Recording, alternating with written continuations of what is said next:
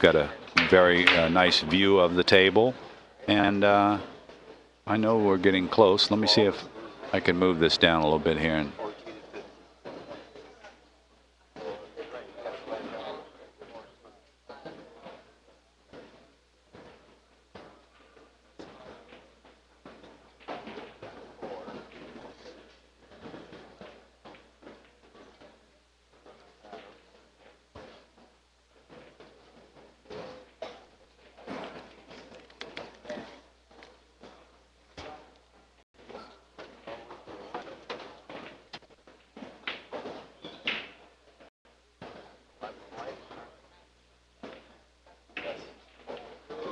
Gingerbread Man is back in California now, and well, he's in California. We didn't have an opportunity to really get together, but maybe next time. Here on beautiful Galveston Island in Texas, and we got a special treat for you tonight. We've got a challenge match in the one pocket division. This is not a tournament match. This is two guys going head to head. $4,000, winner take all. We're going to play a race to 5. Our first player, he's the 2004 U.S. Open Netball champion. He's the 2008 Derby City One Pocket champion. He has also won the Players Championship One Pocket division, and twice he's been second place runner-up in the U.S. Open One Pocket event. He's sponsored by Shirts Custom Cues, Magoo's Bar and Grill, and Jack Justice Cases from Tulsa, Oklahoma. Let's hear it for Gabe Owen. Not yet. His opponent is sponsored by On the Rail TV, Diamond Billiards, Capone's Billiards, and the Action Report. This gentleman is a former U.S. Open One Pocket champion. He's a former Legends of One Pocket champion. He's been the runner-up in the One Pocket division at the Derby City Classic, feared around the country for his prowess in One Pocket. Please welcome from Phoenix, Arizona, the Freezer, Scott Frost. Gentlemen, please lag for the break, and we're going to turn it over to the booth to Joey A. and Danny Harriman. Thank you, Ken. This is the crossroads of pocket billiards, and the lag for the break is in place.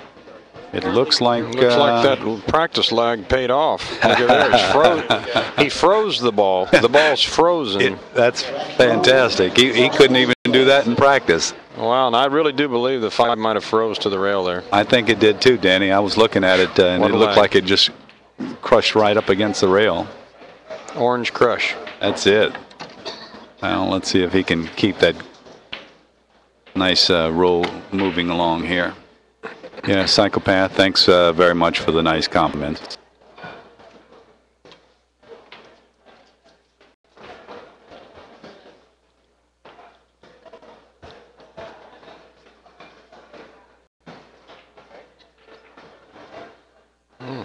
Okay, open and break.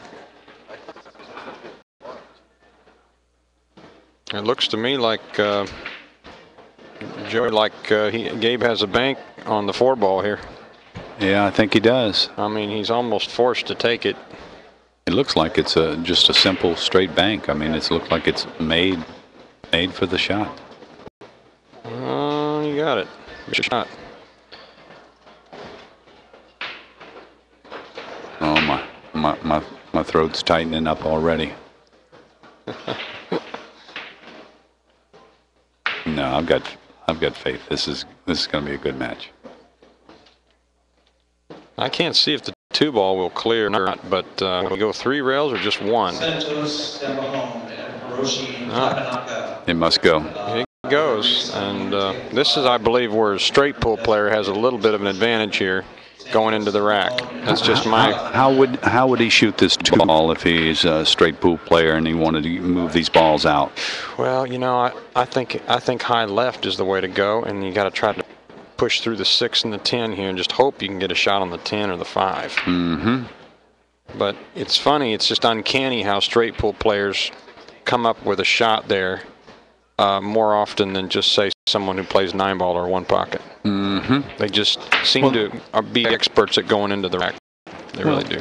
They're constantly looking at the rack and looking for combinations and caroms and things like that. So I can imagine, you know, if you play that game on a regular basis, it can affect a game, you know, 1 pocket game or 8-ball or any other game for that matter. Oh, yeah.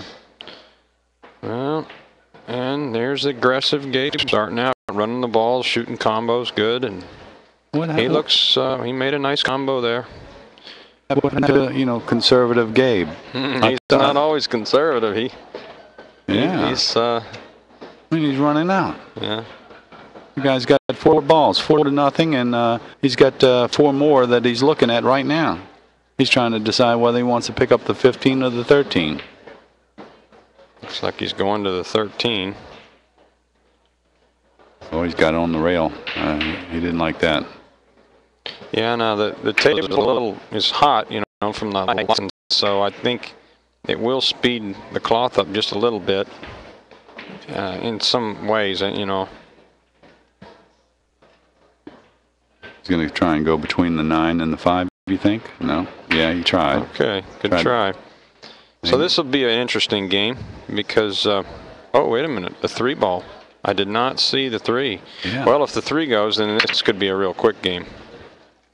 Well, I think the only problem is, how's he going to get on the 5? Can he hold the cue ball for the 5 here? Easy. Okay. Yes, you're right. He can.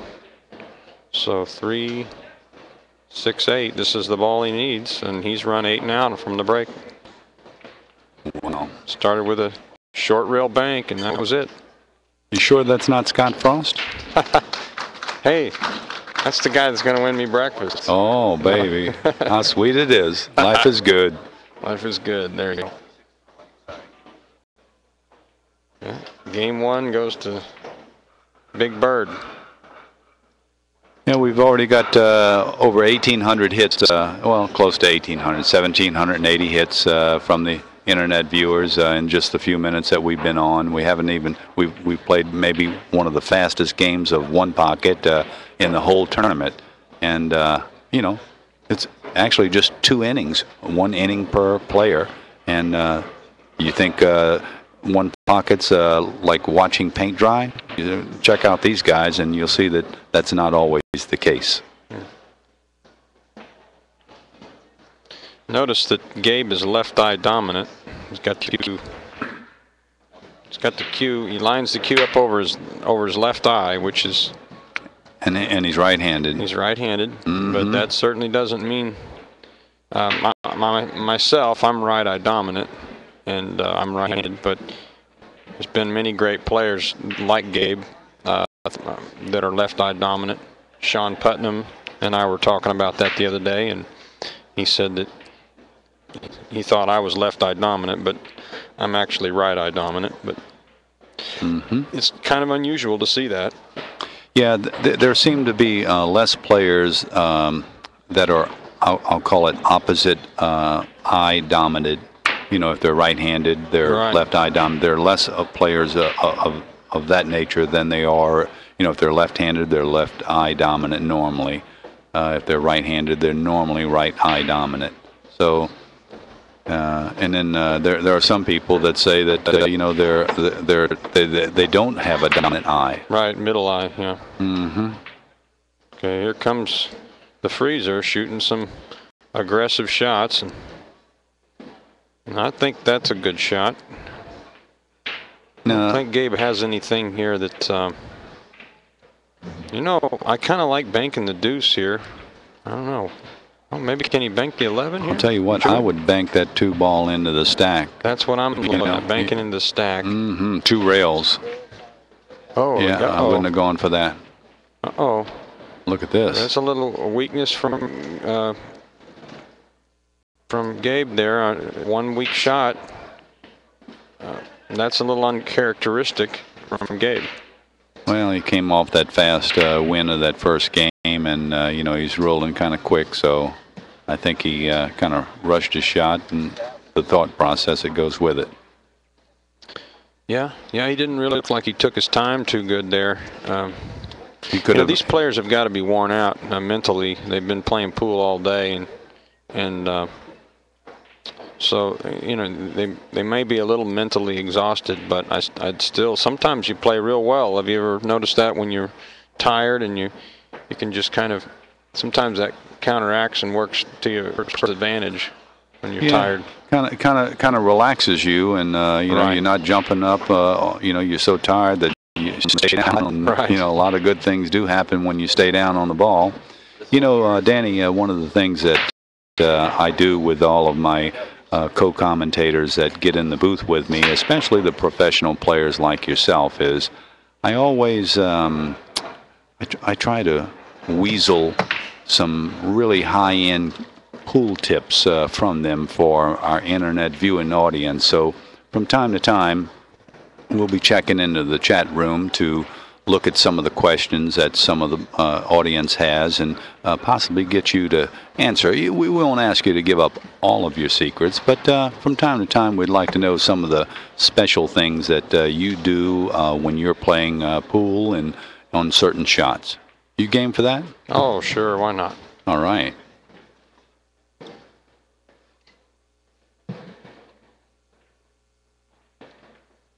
Right now, the score is 3-0 in this game. Gabe Owen leads the match 1-0. It's a race to 5. The game is one pocket. 22. Pro 10 ball. John Macias to table 22. You're on the clock. Oh, wow. Another mistake. My. Well, this is unusual. I can smell those ham and eggs already. Yeah, right.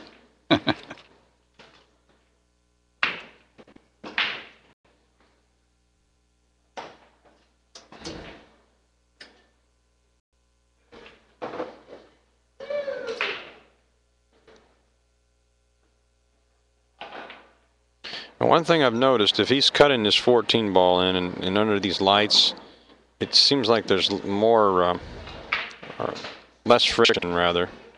And when you use an outside English, it seems like the cue ball will have a tendency to deflect a little bit more under these lights. It dries everything out. It dries the table out, and it kind of, if you're not used to the, if you're using outside English, you have to overcut them just a little bit more because the table's dry. And yeah, that's a great tip for you, internet audience. Yeah, you gave that up without me prying it loose. That's nice. So you're saying that when the tables are really dry, that when you use side spin, the cue ball will deflect more. Is that right? It will. It sure will. Yeah. Excellent. Yeah, that's an excellent tip for anyone to pay attention to. And we've got so much humidity down there in Louisiana we're from that we hardly ever have to worry about dry tables. Right, yeah. And where Scott's from, just the opposite. Scott has a very dry environment to play on in Arizona. So that might play to his advantage, Joey. That's a good point. Yeah. That's a good point. And I believe Scott just won that game? Sure did. Pretty quick, too. I'll tell you what, this is a record-breaking pace here. I think people were complaining and saying, well, this is going to take a long time, but wow, 2 games already. 1-1, racing to 5. Yeah, I think that boils down to your love of the game. I used to watch Steve Cook play in one pocket when I was younger, and he was a slower paced player, much slower paced than either one of these two gentlemen here. And but I really, even though he did play so slow, I really enjoyed the way he played and watching him play. And I think that's really where a person's patience and really love for the game comes in. Is if you can sit there and watch someone who plays really slow, like not really slow, but slower, Nick Varner plays a lot slower than either one of these two players. That's right. And so did Steve Cook, and the Cookie Monster. And they were great players. Uh-oh. One slipped out on him there. Well, the match has changed momentum here.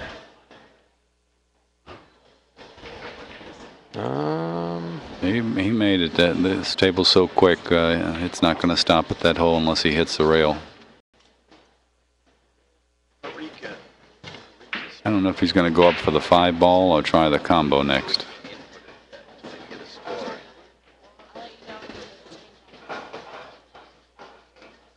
Try the 5 and bump the stack a little bit. No, he's just going to go for a little bang. Now that's a nice shot. Y'all might want to check that DVD and look at that shot again and how these balls are set up. Scott chooses to bank the ball instead of, you know, trying a little combo. Goes to the table and picks up a couple more. He seems very loose, you know, and his play is fluid, and he is left-handed and left-eye dominant, definitely. You know, if you get a bird's-eye view of his cue, it's, you know, it's right underneath his left eye, the cue itself. So, well, this pace will definitely play favor for Scott. You know, I believe, Joey. That's right. I think Gabe, if he wants to, you know, stay, if he wants to win this match, he's going to have to slow this game down. And, yeah. You know, occasionally players will do that. They'll start playing a little nip and tuck Chicago style one pocket. Right.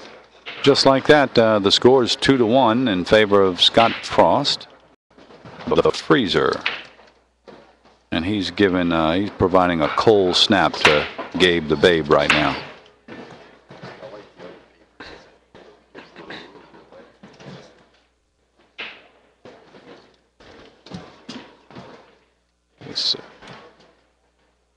Well, you know who has the break is Gabe's. They're racking their own, aren't they? Okay.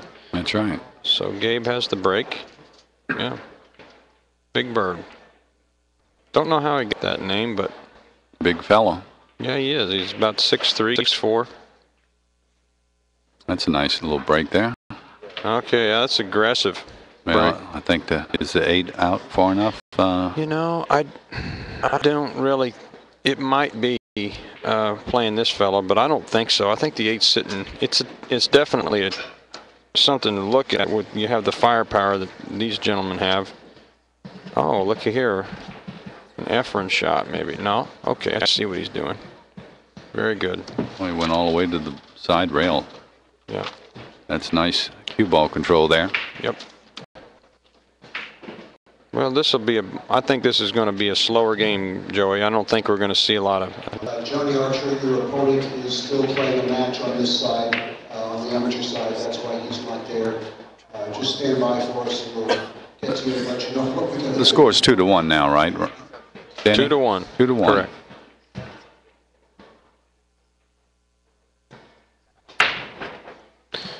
Going to really want to hit that thin. Okay. Well, he has left Scott a shot on the 8 here. I don't think Scott's going to take it. No, I don't think so either. Gabe, I think, really knows the game, and I know some of the people that have coached Gabe, and I know, and they were great players. A lot of great one-pocket players living around Oklahoma and that Tulsa area. James Walden and Bobby Baldwin, and just a lot of great golf players. They used to have a real big golf game there at the Billiard Palace, and I think now the play is in Magoo's. That's maybe one of Gabe's sponsors, Magoo's, you know. And they're fixing to have a. Oh, look at this! Now this is a very aggressive. Now see, I think that may be a little too explosive. I don't know what he was really. Well, he's maybe a little wild there. Now that's the one thing. That's the one thing I think is going to separate these two players.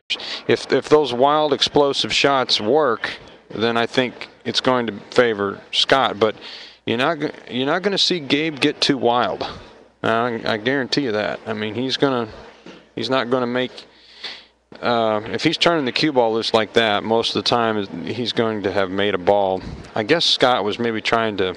What do you think he was trying to do there with that shot? I don't know. you know, I think he was trying. I think he was trying to go up and down the table and get behind these balls. Wow. But you know, this table's so quick.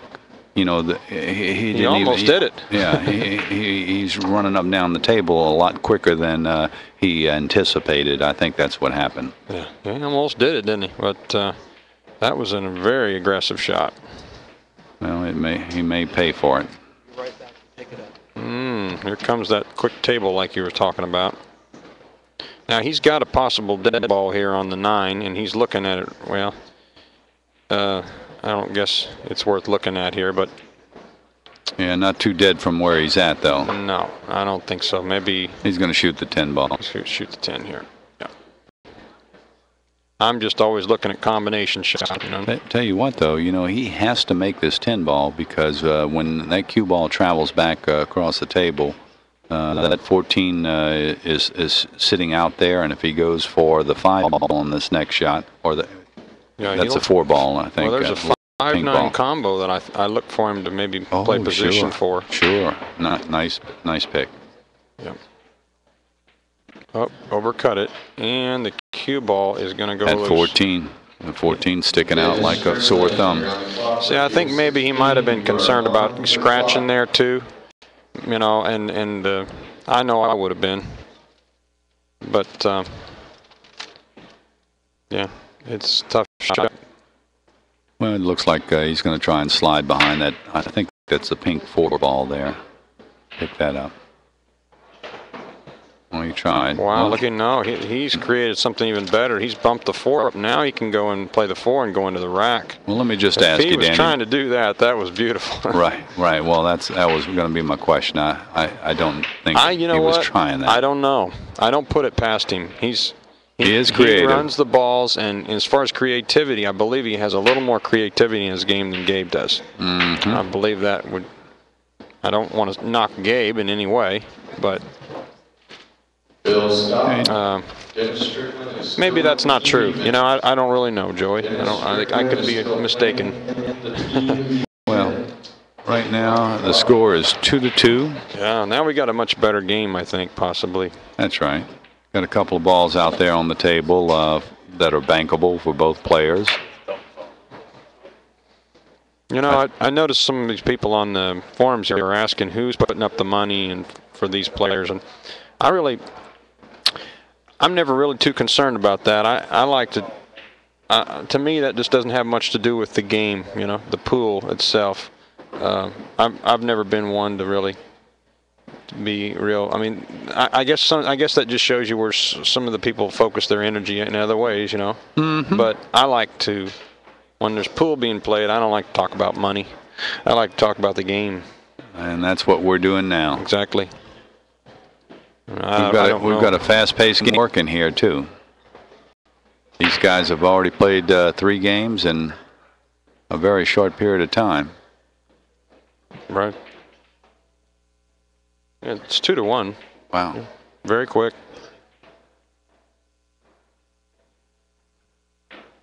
If they tie it up, we might have to ask them if they want to play that race to 6. Oh, he must have got a kiss. Now there was a creative shot, wouldn't you agree? Absolutely. I mean, he had to have excellent cue ball control, and really he did a lot with that shot. Well, I'm not going to say. I don't know if he can hit this side of the 311. Yeah, he's going to spin it. Yeah, but he couldn't really.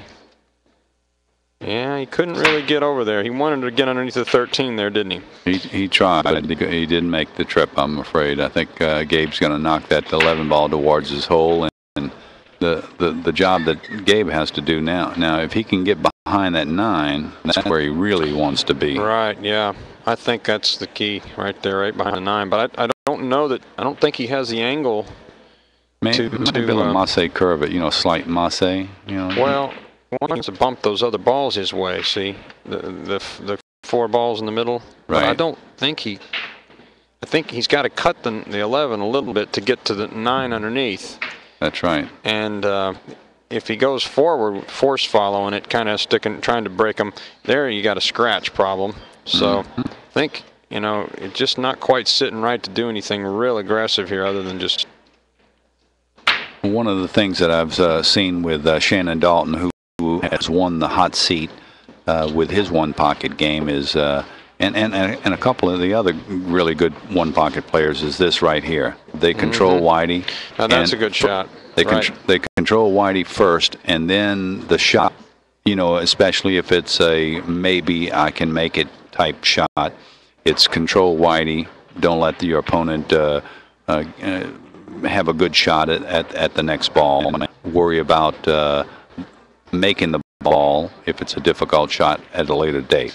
There's a time to shoot the ball in the hole, and there's a time to control whitey, and that was the time to control whitey, and he didn't get quite underneath the 9 like he wanted to. Let's see if he can do it here. Wow, it almost looks like the 12-13-5 kind of is lined up good for Gabe's hole here. Uh-oh, now that wouldn't quite, well, he still got him on the 7 there. Yeah, I used to watch Steve Cook play when I was younger, and he was real good at that shot, putting you underneath the balls like that. Just really good at that. I've seen a few matches of Steve Cook's, and he was a slow, deliberate player, and no one in the world had to beat him. No, he was really, you know, he really knew the game of one pocket.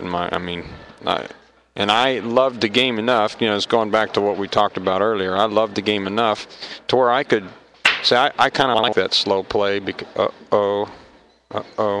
kind of like that slow play because I get time to figure out what I would do in the situation. And I think if, you know, I tell people and they say, well, I want to learn how to play one pocket. I want to watch these guys that play fast. I tell them really to, you know, I think they're better off to watch someone that plays slower, so that way they can compare what they might have done to what the great player did. You know. That's right. And I think that's a wonderful way to learn. I really do. Well, that one now it looks like Scott has an advantage this game. He promoted that ball there, and yeah, this is going to be pretty tough to not leave a bank here, wouldn't you say? I think he may. I don't know if he's going to want to try sliding that cue ball up there by the 5-13 and trying to knock the 12-9 away. He's in a difficult situation here. You know, I might do here is, I might just run up. I don't know what I would do right here. I think I might just try to freeze the cue ball underneath the 12. And then he maybe can let him take a bank on the 7, run into the 6. He knocks the 6 away, and you know the 7 comes flying. Yeah. And then he moves 2 balls away from your hole. But you know what else has he got here? Right. A good player told me when you're in trouble like this, just do something simple. Oh yeah, I've heard that piece of advice. You know. Let's see if Gabe does something simple. No, that wasn't. Not simple. It gets him on the 3 here. Yeah, it was simple, but in a different. No. It wasn't. It wasn't too good. Scott's going to kick this in. You know, it wasn't all bad. He's got to get on he's got to get on something here. Rail first, I'm sure. Rail first here. Well, you know, he's got a combo he's going to play. Now that's a gutsy shot. No, he's not going to play the combo. Well, he's going to watch out with the slide. Yeah, I thought you know he might have been trying to allow for that slide, knowing that, and so that therefore he missed it a little high because he thought it might slide. And these diamond rails. Yep. They, you know, even on a TV table here, they're plenty springy. I've noticed that. So maybe, in fact, that was a little sharper angle, you know, than if the cue ball was a little closer to the right pocket over there. So you know that was a little steeper angle that the cue ball came into the rail, and so maybe the slide didn't occur, and you know he was anticipating a little slide. Yep. Wow.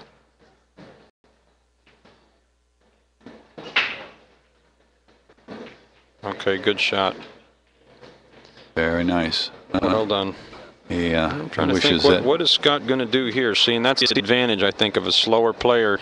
We don't really, well, Scott especially, thinks so fast that you almost get, it's almost like a barrage, you know. You don't get really time, but this one here, he's got to think a little here, doesn't he? Well, I think he's going to knock that 10 ball away from Gabe's side of the table and maybe get behind that 3. Interesting. Went all the way down to the rail. He's protecting that ball in his hole, isn't he? Did a pretty good job of it. You know, even when he plays safe, it looks aggressive, doesn't it? You're right.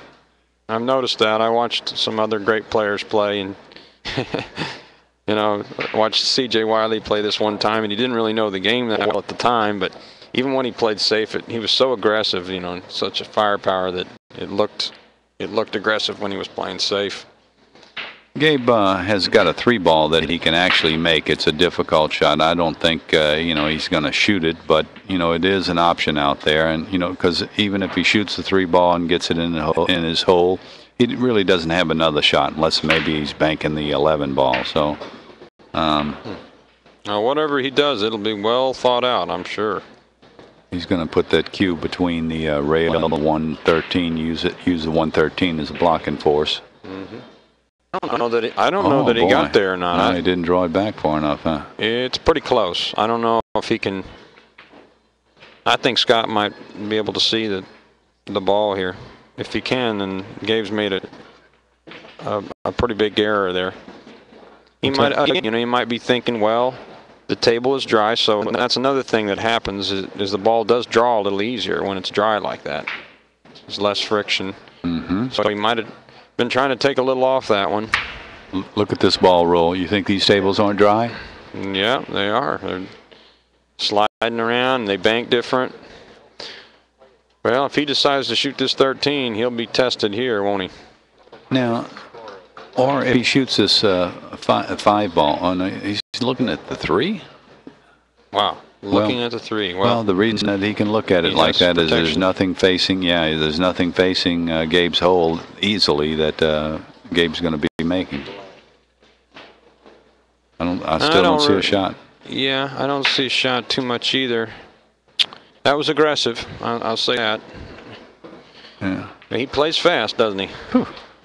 We can't even express our thoughts before he's already down on the shot. Yeah, he's a very quick thinker, Scott Frost. Played a lot of one pocket, and yeah, in the tournaments that we have down in Louisiana, we have a regular weekly handicapped one pocket tournament at Buffalo Billiards, and what they do is the lesser players, they haven't had a lot of experience at playing the game, and so the thought process that they have to go through is, it takes more time for them to figure out what is the best thing to do. Right. Scott's played thousands, maybe tens of thousands of games of one pocket, at least thousands. I'm sure it's way over hundreds. And when you've played that many games, it's almost automatic what you're going to do next. Right. Yeah, you get quicker. You get more quicker at something that you're good at, and the better you get at it, the quicker you get, and that should. Well, I remember when I first started playing one pocket, and I was in the tournaments, and the referee would get on to me because I played too slow, and people didn't want to play me because I played too slow, but I ended up trying to pick my speed up, my game up, and yeah. Anyway, it hurt me for a while, but now I play a lot faster than I did when I was, in the first few years that I learned the game. Well, I've seen a lot of players that have been playing for many, many years, Danny, and it looks like sometimes they play extremely slow. It's almost as if I really can't understand why they're playing so slow, and I hear people say things like, well, he's trying to shark his opponent, aggravate his opponent, playing slower at a slower pace. It'll aggravate his opponent, and that's why he's doing it. But I've heard good players mention to me from time to time reasons other than that, and so we'll discuss some of those reasons right now. I'll give a score count here. The score is 3-2, and that's in favor of Scott Frost. He's shooting at his hole. A lot of speed. The ball just rolls forever, but it didn't. That one looked like it might have soured a little bit on him. Looked like he leaned out a little bit? It looked like it might have rolled towards Gabe's hole a little bit there. Well, I could be wrong. I don't mean to say anything bad about the tables, but that one did look like, the new cloth, it takes time for the balls to settle, and, that may look to me like that's the weak hole on this table, if that's the case, because I could kind of even see in Scott's body language there, he was waving like the ball did maybe deviate from its natural course, Well, Which, if it would have hit the right side of the one, it would have. It looked like it was hitting a lot closer to the corner than that to me, but. Okay, here comes a good shot. I can't see. I believe he hit it well, didn't he? My, oh my. What a fun shot. What a great shot. Now, that's a one-pocket shot. I think Gabe's got to come with the same type of shot. He's got to kick at the two rails, and just nestle the one ball right up, the cue ball right up against the one. Yeah, Scott looks pretty confident right now. He looks pretty relaxed, and is the one ball frozen? Did Scott call the one I don't froze? believe it is, or he would have probably noticed. I can't tell.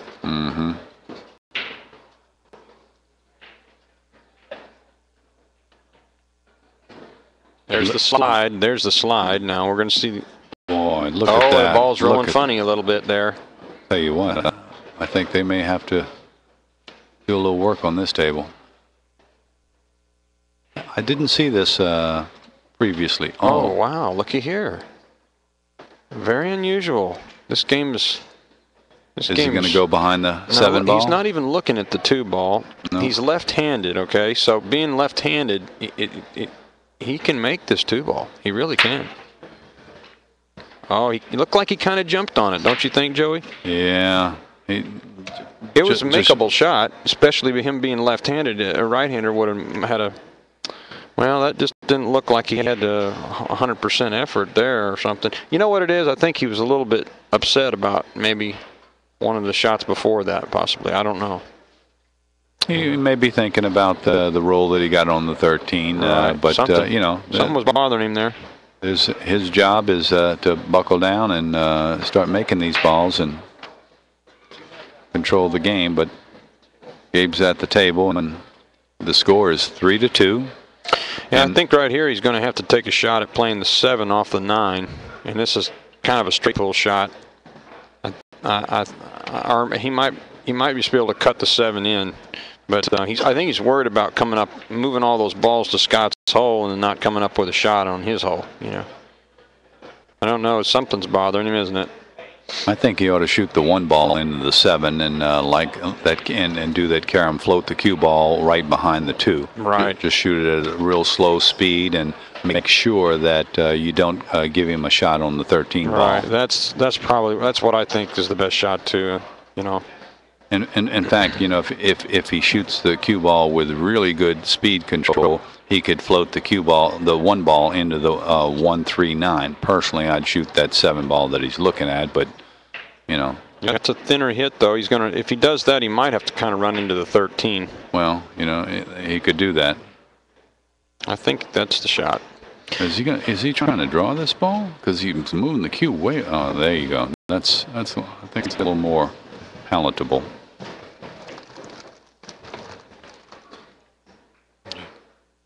Let's see if he puts a little left-hand spin on this. Yeah, he's got a little left-hand spin.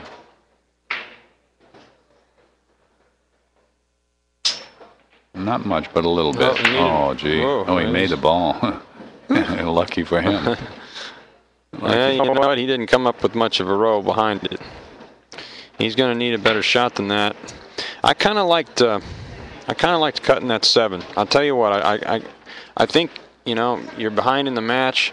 And I don't know. I think I might have just cut the 7 in and took with high English and just took my chances on you know, you're going to hit the 9 there. But he played the conservative route, which is really, you know, that doesn't surprise me. Gabe plays the right shot. You know, he hardly ever shoots the wrong shot. So, but for me, I think I might have gone a little more aggressive there than that. But that's just me. He's got to follow this look at cue. this 5-railer. Yeah, he's got to follow this cue because Scott can, if he gets behind that. Oh my, that's pretty. 5-railer. I saw it coming. I really did. A little simple kick here. Scott's got this down pat. He's going to make the 6 ball. He might not even have to do that. He might just be able to go off the 13, and I would draw off the 13 here. No way. No way. Yeah, this is a pretty easy kick, just to the middle diamond. Right. Yeah, when you're at the corner and you aim at the middle diamond, generally that takes you right to the corner. So that's a pretty common shot in one pocket, you know. I just thought taking the 13 out would be good too. But Well, he runs a risk if he puts a big stroke and he gets a little draw on the cue ball. He could run up and tap that one and then right. Yeah, not even make the better shot than the 13 because less risk. Yeah, it's risky. Well, the score is 4-3, and that's Gabe leading this game. Yeah. What type of shot do we have interesting shot here? Yeah, I don't know. Be interested to see what he does here. He's probably going to try to leave him straight in on the 11 and just let him go. Yeah. He wants to get a little ways down there. Yeah, that's what he's doing. That's straight in. Practically straight in, yeah. That's a good shot. That puts the pressure down. Yeah. Let's see what the freezer does here. He's trying to choose between going behind the 13, shooting the 13, and going behind the 1-9, and deciding about the. Yeah. Uh-oh. Now that low left there, I think he might have had a low inside. Now what we was talking about earlier is the deflection on the dryer cloth. Mm-hmm. That low left there, for me, I have to, when I'm playing a dry environment like this where there's low friction, mm-hmm. I almost have to play with an extremely low deflecting cue. Yeah, if I'm playing in New Orleans on an old cloth or something, I can use a one-piece shaft even with an ivory ferrule, because it's just there's a lot more friction there, right? The environment's wet, and so you just don't see this squirt or deflection, which are the same thing. Do you see a little Danny? We all know that there's two factors that. Oh my goodness! What is going on? Yeah, really. Well, this isn't turning out to be much. I'm sorry to say, but I'm a little disappointed here with Gabe's. You know what? Again, they're missing balls, and I tell you, that's that they're using extreme amounts of English, and they're not hitting their contact point right where they want to. And it's probably just because of the reason that you've been mentioning all this time, Danny. That's a great tip for you people out there and listening in here, getting free pool tips from Joey A's co-commentator. Yeah. Well, turtle wax. I play a lot of straight pool, and when you put turtle wax on the ball, well, Scott will be pleasantly surprised with this shot. But anyway, you put turtle wax on the balls, and that's what we use when we play straight pool sometimes. Now, I don't prefer the turtle wax, but it does reduce the friction. It eliminates the friction for about an hour, and the balls will draw further. And look at this. What's going on here? I don't know what's happening. This is uncharacteristic at all. I'm very uncharacteristic of both players to be. I don't know. This is. I mean, they haven't been able to adjust to this. Because they came out the gate swinging. I mean, Gabe, run 8 and out on the first shot of the game. Yeah. Did it give them a different mindset or something? Yeah, I'm sure that the play will pick up here. They're both making some real uncharacteristic errors, really are. But they're going to have to play better than this if they. It's just. Okay, now here again, he's going to use outside English, which is left-hand English, to try to scoot over. Now here, there will be some deflection. So if he misses the ball, I would look for him to miss it on the bottom rail, the short rail. I might shoot this 11 ball and go make that 3 ball right now. I like that you're looking at that. I think that's a good shot selection. Oh, wow. Neither one of the players are playing good at all. No. You know what it is? Part of it is the table, and I think part of it is that they're both just worn to a frazzle. I played in this tournament. This is great. This is a wonderful venue. Probably one of the nicest venues I've seen. But yesterday, they just wore me to a frazzle. I felt like I was some racehorse that was bleeding out the nose, Mm-hmm. And I played a match, and then I played another match, and then I said, okay, and it was a hill match against a fellow from Norway, Christian Johansson, and he was a great player. I know him. He plays well, and I played hard to win that match, hill. And it was a real nail biter. It come down to the 8 ball, and we were both kind of playing safe. And it was 8-8, race to 9, and then I win, and I turned my scorecard in. I've already played 3 matches, and they say, well, now you got to play another match. And it's back-to-back. As soon as I turn the scorecard in, they say, well, you're up on table, blah, blah, blah. And see, that's kind of what they're going through today.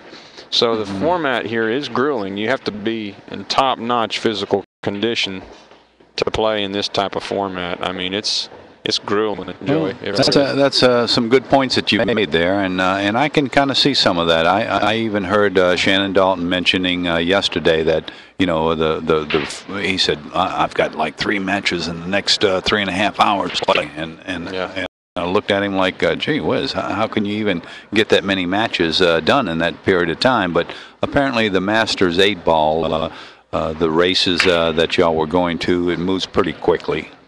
It moves quick, yeah. Oh, we still got a ball game here. I want to see Gabe. Okay, he just gave that ball up. All right. Scores 6-6. He's not happy with the way he's playing. Yeah, I can see he's a little upset, and I understand. They're both worn out, and they're playing on. Okay. I'm not trying to make excuses for him either, but I think they'll both get relaxed. I think you'll see the play is going to pick up the level of play. It's very, very uncommon for these two players to make those easy shots like that. Okay, Danny. Now, this is what I want from you. Sure. You're tired. You've been playing in a tournament for days at a time. You're fatigued. The table's playing different than what you're used to. What do you do? Well, that's a great question. The only way I could really answer that. Oh, I don't want to scratch here. The only way I could answer that would be to say that that's when you just have to dig deep, and you just have to dig deep, and it's who wants it the most from there. It really for some it may be about the money. There's different motivations for different players, but I've played some really tough one-on-one challenge matches, and you've got to want it, and that's, I would say, that's the only way I could really answer that is. Is there anything physically, mentally, or even spiritually that you can do to motivate yourself to come with that additional energy? I realize that you're saying, the person who wants it the most, but how can you get that? I mean, do you? There's nice one shot. thing that I do when I'm playing a tough match and I'm starting to fatigue. I'll go in the restroom and I'll wash my face and the back of my neck. I'll wash my hands. I'll dry my hands off really good. I do that too. I do that also. Okay, that's Joey A's tip. Now we need something a little special coming from you, Danny. Yeah. Well, I haven't been playing as much pool. I haven't been competing as much pool as I used to. So I think going into the restroom and washing your face. I used to have these little they were like I used to have acne when I was a kid, and they were like alcohol. Yeah, it was like salicylic acid, and they were little pads, and I would just wipe those on me, and it just seemed like it refreshed. I'd wipe my face with them, and just start, just any way you can refresh and I don't know. Everyone's different. Say a little prayer, whatever it is that you do, and any breathing, special breathing. Yeah, I think that help any? That's a good thing to, just think positive. Just try to remain positive. And good shot here. He avoids those kisses well, like a billiard player would. Just avoids the kisses. Well, I don't really know. When you're really tired, you just have to train your mind. I guess the best thing to do is be able to put yourself in that situation as many times as you can, and then. Oh, that's no, he needed to get behind the 14, and he wasn't able to do that. Well, it ain't that bad, though, really. Wait a minute. Yeah, it is, because now he has a free bank. Yeah. For a minute, I thought he might be able to bank that one, but, yeah, it is bad. Yeah, he can put a bunch of spin on this, and he can make the 14 with this one ball. He didn't do it. No, he didn't put enough spin. Didn't cut it enough, but it's in a, difficult position for Gabe. He's got a couple of choices he can make. He can go underneath it, or he can just shoot off the top of it.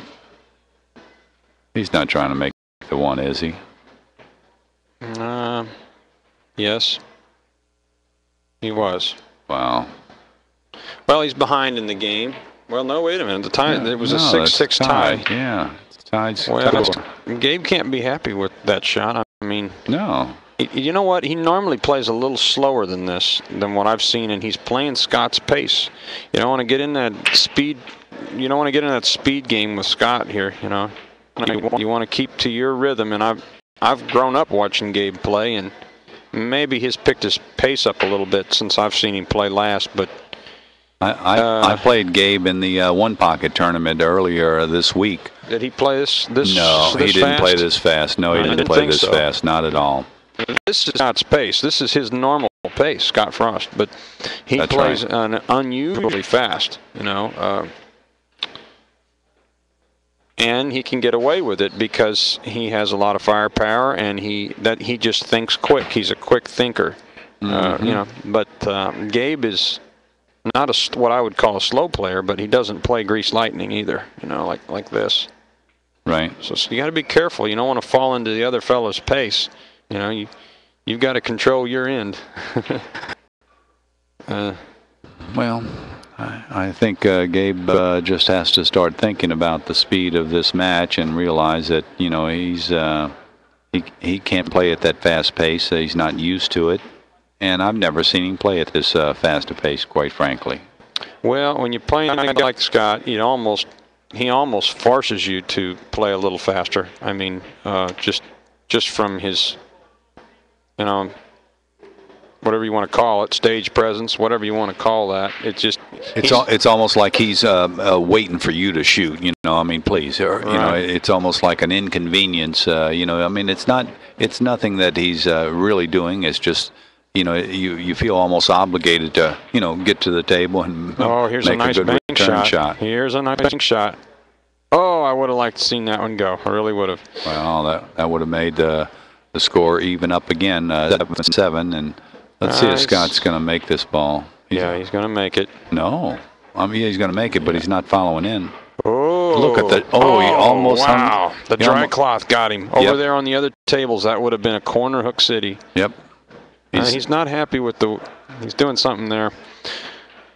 Yeah, I don't know. I don't know. That was I think I would have just let Gabe bank the one from there. That corner hook was that's pretty risky too, wasn't it? You know, I think you guys got to. If Gabe would have had to shoot off his back rail at that one ball trying to bank it, he risked scratching in that corner ball. You got to turn the cue ball loose a little bit too. Right. So. Well, you know, if he's shooting off this back rail, though, you know, he can't do too much with it. You know, I mean, you know, he can't hit low English or he can't draw the ball. He can just float the ball back up this way. Okay, let's try this aggressive. one. This is aggressive. I shoot this shot. I like this shot. If I need to, I'll shoot it.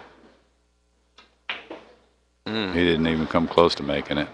Well, he didn't come close, and he left the bank. Yep. I myself, well, he was kind of had to shoot that shot, didn't he? Because if he plays the safety, no, he didn't have to. He could have gone over one diamond and put both of those balls on his side. Oh, wow. They're both off. You know, I guess it is the fatigue. It's funny, you know. I see myself doing exactly what they're doing right now in some of these tournaments when I've been playing a long time and I'm playing you know, normally I feel like it's when I'm playing a better player, you know, a much better player, and maybe, you know, I'm dogging it a little bit, but, you know, can you consider this dogging it? It doesn't seem like they're dogging it. They're just missing these shots, and why they're missing them? Well, I guess they're missing it because they're tired. That's all I can say.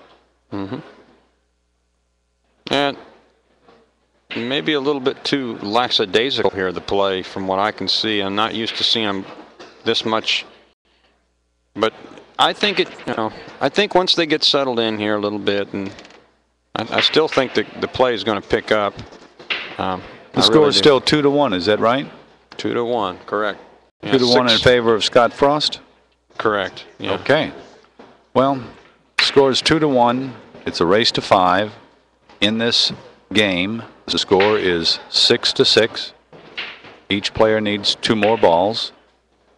Looks like Gabe shooting at his hole. Oh, wonderful shot. This ball's going to go. Wonderful shot. Splits the pocket, doesn't even hit the side rail or the foot rail. It's just, now that made up for some of the misses that he's had. He knocks this 5-ball to the other side of the table. He's not going to shoot a 3-railer. Don't tell me that. Don't tell me. Gabe, you only need 1 here, Gabe. Yeah, get ahead, stay ahead. Wait a minute, he might be able to draw the ball. He can, but he might bank on the 14 if he misses it. And I mean, it could cost him the game. Wow, this is wild. Yeah, he makes it. Hey, great shot. I'll tell you what, that shot would not have been my choice. No, I'd have put the 5-ball on the other side. I'd have taken the 5-ball out of play for my opponent. Yeah, I think that's what Scott is just saying to him right now. And he was saying, what, do you not respect me enough, Tier? What is that? That's no respect. Right, right. But I'll tell you what, Gabe may have known he plays a little 3-cushion billiards. And at the same time, he may have banked that ball. You notice he drew the cue ball all the way down to the bottom rail. If the 14 would have missed on the short rail, it would have not left the bank. Right. But I still agree with you. I think it's a little aggressive needing just 1. It's just no matter. This is a bad break, but wow. We're seeing some really funny games here, aren't we? Yes, indeed. Well, 2-2 anyway, and that's a new game. And racing to 5. Yeah, just a 5. Well, while Gabe's trying to decide what he's going to do here, I'm going to check in on the chat room and see what's going on. Cliff and Efren did not play the semifinal match yet. They will be playing the semifinal match tomorrow at 6 p.m. And yes, we'll be live streaming it. So I hope you all check in and you have a chance to see that semifinal match. We've got over 3,000 hits on this. Russ, short bus, Russ. Don't even head to Galveston. Nice shot there. Okay, Gabe's starting to play a little better now. I think he's taking his time. He's,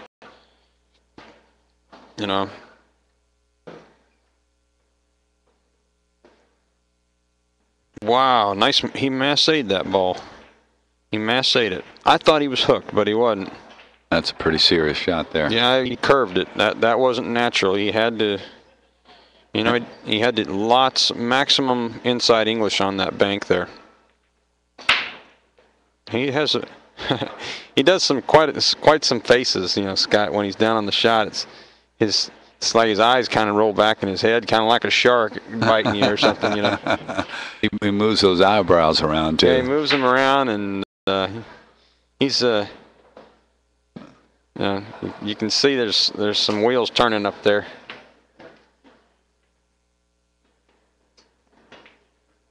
Oh, wow. A creative shot.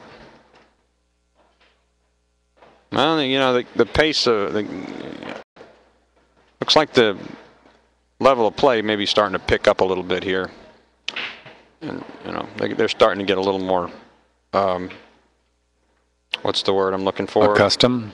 Yeah, acclimated. Settled down. Settled in, yeah. Yeah, they're starting to get there. Well, the score in this match is 2-2, and in this game, Scott Frost has just made 2 balls. Gabe's looking to get back, just to start pocketing some of these balls. And he has a fly on the balls over there. Fly's wanting to get in the game.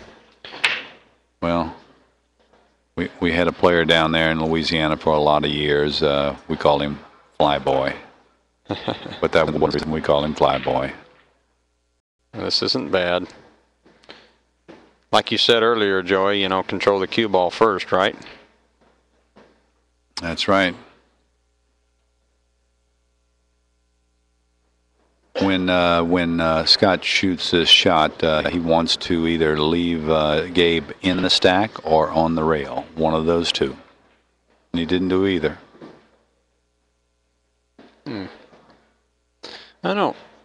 I don't know about that shot. I don't know. This is just, he's obviously a better one-pocket player than I am. You know, again, he just shoots so fast, you don't get a chance to really, I mean, a situation like that required a little thought, you know. What are you going to do? I might have just kicked into the rail in the back of the stack and just try to nudge some balls over my way there. But, yeah, I think on that shot Scott had, I think I just like coming in and just kicking into this bottom rail and just slowly, you know, of course you owe a ball then too, you know. I don't know. I think Scott, you know, there's always multiple choices that a player can make on every shot in one pocket. There's probably, you know, three or four, four or five different, you know, decent options, and there's always one best option. We don't always see that best option, but there are several options for a player when he's at the table, and you know, it depends upon your skill sets and what you're comfortable with. So yeah, and if you can make those options and shoot in less than 20 seconds like Scott does, I think that would qualify you as a quick thinker. Well, I don't see him making any of those shots where he's, you know, speeding down the highway. I think Scott's actually shooting too fast for his own good. This table is not a table that he's used to playing on. Right, you know, the conditions different, the cue ball's different. Yeah, and, a little caution, throwing a little caution to the wind might be a good idea there. Well, yeah, it needs to be a little more cautious for sure. What do you think here? I think he'll kick into the rail here and try to avoid the scratch and just kick the 6. I think he'll try to play the cue ball down in the bottom right corner there, don't you? Yeah, he just doesn't want to leave a bank on this 14 ball. That's the only thing he wants to do, and he's done a good job of that. It's a fine shot. You picked it, Danny. Yeah, good shot.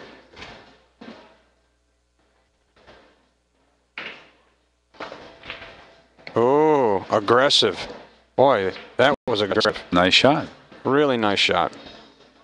He didn't just put him in the stack. He moved balls to his hole. I like it. You know, and that shot wasn't without risk. You know, he could have left that 11, you know, that 11 ball there. He could have left it. You know, took a risk there. Trying to knock the 9 ball away with the 13. Oh, beautiful shot, Gabe. Beautiful shot. Oh, he got a little bit he might have got away with one there a little bit, don't you think? Yeah. But it was still a well-played shot. Man, this is fast one pocket. I tell you, fast pace. And, you know, it's just fast pace.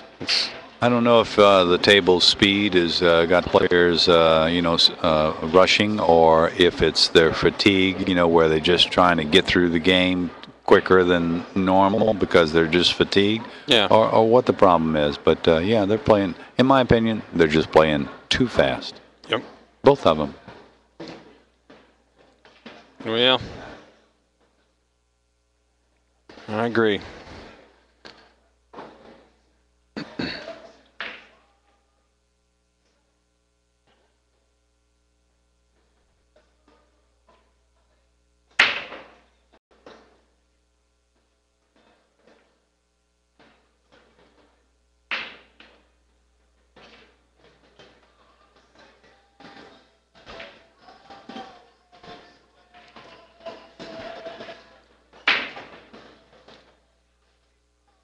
Well, we've had over 3,300 hits on this this live stream today, and we're glad all of you joined us. I think Gabe's got a shot on this 11 ball if he wants to shoot it. I'll tell you what, there's a lane. I can see this lane between the 5 and 9, and it's very possible that Gabe might even take a shot at this 11 ball and run up and down the table. The table's real quick, and if he tracks the cue ball between the 5 and 9, he can come back down the table and pick up the 4 ball. He sees the 8 ball. He sees the shot. Now, remember, Gabe, play a little slower here. There's no reason to jump on the first thing you see here. You can slide over for the 4 ball nice next shot. to if nice he makes shot. it. Gabe has picked up his speed, I think, in a little bit. You know, his game is He's picked it up, the pace. Well, So no ball. The score's 2-0. It's a race to 5. Now that shot here on the 13, this was Bugs Rucker's specialty, in my opinion. I used to watch Bugs Rucker play when I was younger, and he would make this 13 ball on you, and he would make it with consistency.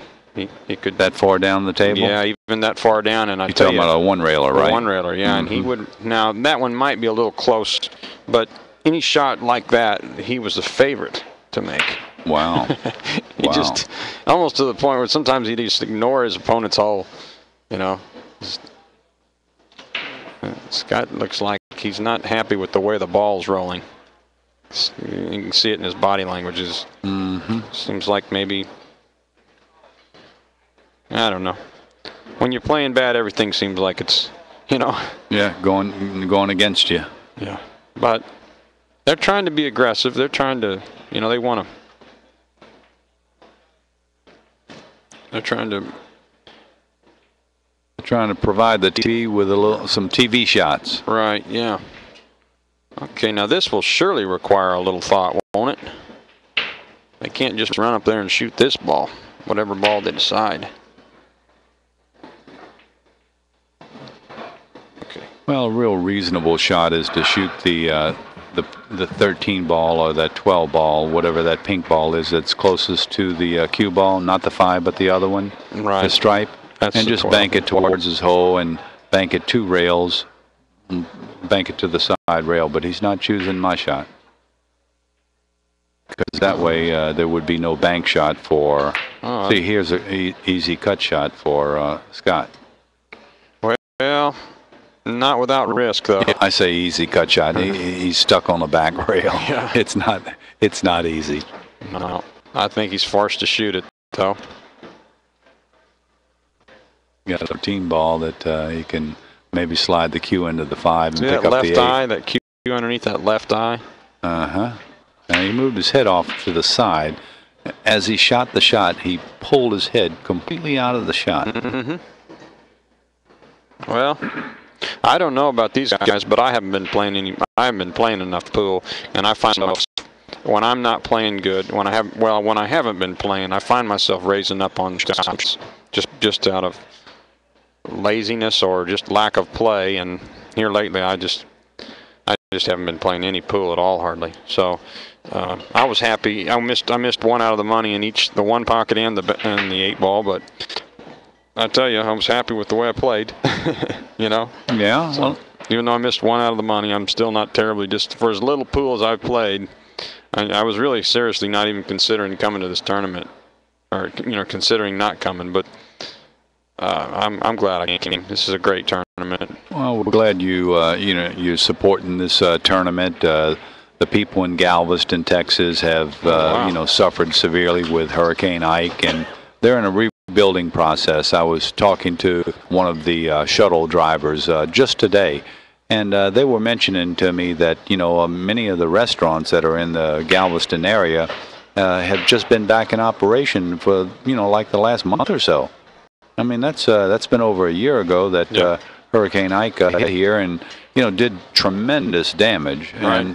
But Galveston has made some great recovery already, and they're continuing to dig themselves out from underneath Hurricane Ike's damage. And we're glad that you came, and all the other players and all the fans. In fact, people continue to show up for this tournament. Just today, one of the internet forum people, Bora Driver, showed up, and he's going to be here for a few days, and we're just glad that people are concerned about the local economy, and they're helping bring Galveston back.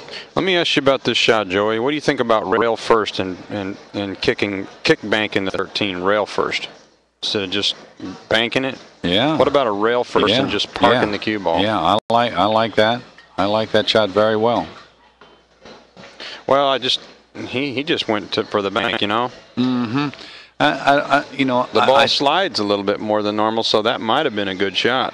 That, and I think that the players are complaining that this table has got a slight lean toward the left, And you know, if the table does in fact have a lean, you know, like that shot there, you know. Yeah. You know, maybe the players are, you know, they're a little tired.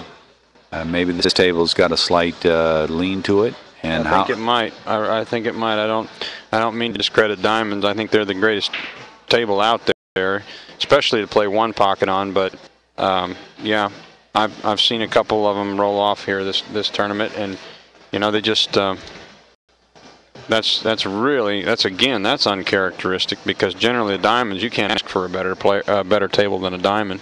You know. Well, you know, they've been moving equipment around in here, and it's possible that you know, some table movement occurred here. Now, I don't know that it did, but we've got some new carpet out there. Yeah. And it's possible that the movement of the table, because I've been on this you know, TV table the whole week, and I haven't noticed the cue ball rolling off. But I think that it is rolling off now, and yeah, know, maybe, I think it may be also. Maybe we'll just have to get out. You know, the Diamond crew mechanics have done a super job. I haven't heard one. I heard one complaint, and it was a legitimate complaint. There was a table with a problem on it, and Diamond came out and addressed the problem and fixed it right away. Yeah, I saw that. It was table 1. Yeah. Mm-hmm. You know, and they get right on it. If you let them know that there's a problem, they really respect the players. They built these tables off of the players. You know, what they considered to be, you know, what they asked, what's wrong with the normal tables out there, and so these are designed by pros. The tables are, and so I agree with you. I think it's, you know, nothing's going to be perfect. The Earth is rotating, you know. That's right. And after you recover a table, I mean, it's just after maybe a week of play, it's just standard procedure to kind of re-level it. And oh, here comes the freezer. Now that's a shot that kind of, you know, the score was 5-2 before he made that. Now it's 5-3, and so there's one of those little. Is he going to shoot the 4-ball? Yeah, it looks like he is going to shoot the 4-ball, and he's going to make the 4-ball. Beautiful shot. Well, Scott can pick up this 9 right now and make the score 6-5 in his favor, and he might even have a bank on the 2-ball after this. Oh, he might run right into the stack and try and win the game. Yeah, I think that's the move here. For my taste, you know, I mean, he made a great shot, but a little hard. Yeah, he shot ball separation. Yeah. Let's see, 5, 6, 7, 8, 9. So that gives him 6. That's right. Needs 2 balls. The score in the match is 2-2, and they're racing to 5. This is a hard shot, really, you know. And he made it look easy. Well, I can assure you that after this match is over, the Diamond crew will be out here with levels to make sure that any changes in the table's levelness is corrected. Oh, yeah. Any problems are corrected. And tomorrow at 6 p.m., I assure you there won't be any movement of that cue ball on this table. It'll go where the players are aiming it. Oh yeah, these tables are well designed, well built. If I had a pool table, you know, it's playing straight. I don't even like playing on some of the other tables. This is great equipment. You know, it's not my intention to knock the table in any way. Greg Sullivan does a lot to promote pool, and you know, he does a lot. And he's got a great product here with the Diamond pool table. He really does. Yeah. Okay, here comes the frost right here. Right out of the gate. Oh. He wasn't rewarded there, was he? Nope. No reward. No soup for Scott. No free dessert. That's right. That's right. No lanyap, as we say down in New Orleans. That's something extra. No lanyap.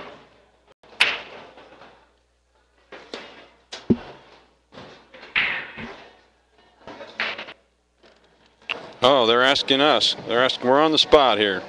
What do we we need? That's the first ball Scott made. See, Gabe hasn't made a ball this rack, has he? There's 2 balls in the ball return right now. Now, I don't know if one was made in the side, the corner, or, you know, by accident or what. I've got the monitor half blocking the table. Well, let's see. Scott's looking at... So it must have gone in Gabe's hole there. Right. The score is 1-1. 1-1.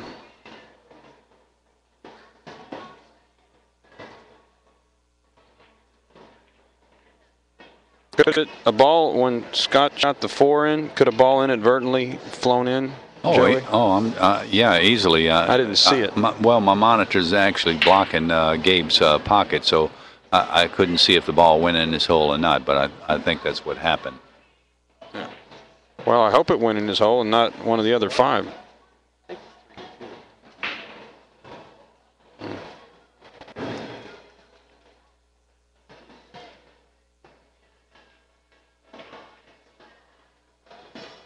Uh-oh, 3-2, huh?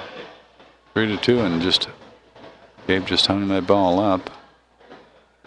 I only see Scott picking up this 2 ball and then going down and making the 3. I don't see anything else that... You think it's worth it to even shoot the 2? Oh, yeah. Yeah, this is a very reasonable shot. Well, you know what? You don't gain anything from it, and he's just not going to take any chances. He's ahead 3-2, and I kind of like that option, really. No, he's not ahead 3-2. Or Gabe is ahead 3-2. Oh. No, Gabe's ahead 3-1 now. Oh, I'm sorry. I don't even know what the score is here. Yeah. No, that ball that was just made goes... No, I'm by games. Scott is winning 3-2 by games. I'm sorry. Sure. Yeah. Yes, he is. Okay. Wow, here's an aggressive shot. Gabe, wait a minute. That ball rolled out, they think. Table's not rolling well, unfortunately. Yeah. I'm sure we'll have bells out here, and we'll fix this problem after this match is over. Unfortunately, the players are just, you know, with any match, the players are just going to have to deal with this problem. And yeah, a bank pool player would tell you that, well, it's rolling off. Bank it harder. Shoot hard. Yeah, correct it. Yeah. You know, Bugs Rucker, when I used to watch him play one pocket, those long rail banks he didn't roll them very much. It seemed like they had quite a bit of, you know, speed on them when they were flying in there. I never got a chance to see Bugs play in his prime or anything except on tape. And but I've always heard, you know, in stories about people that have gone to play him, and you know, I've heard, you know, how he would call a long rail bank, and he'd call a shot like the 5-ball corner pocket whistling. Yep. Yeah. Well, in his bank tape, he would. I remember he banked one in, and has an instructional tape on banking, and he banked one, and he said, "Bank goodness." Thank goodness that ball went. I thought that was kind of clever. I like those little, what do you call them, metaphor jokes, you know? Sure. I like those. Well, I think Scott may have tied it up here. The score is 3-3. Scott leads a match 3-2.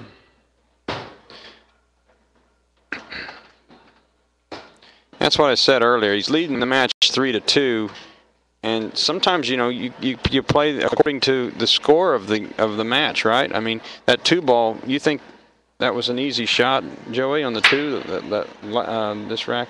Yeah, he'll make that more times than not. I think I would have shot that 2-ball just to pick it up to even up the score 2-2, and then run down and make the 3, and then run down, just make the 3-ball, lay it up. It was a long shot, though. It was kind of a long shot, straight in.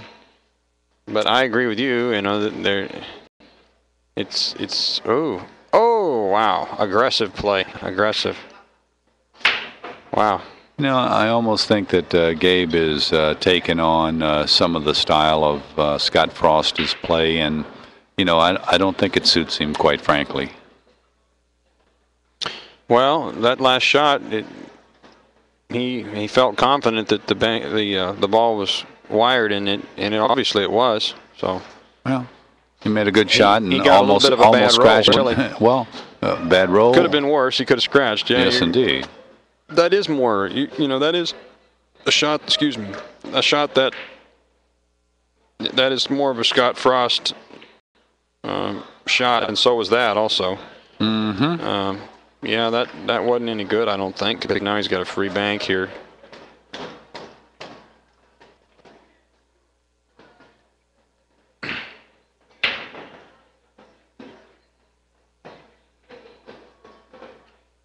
Good shot. Mm-hmm. That was an almost. Yeah, I think you're right. I think he's playing a little too aggressive, maybe, Joey. You know.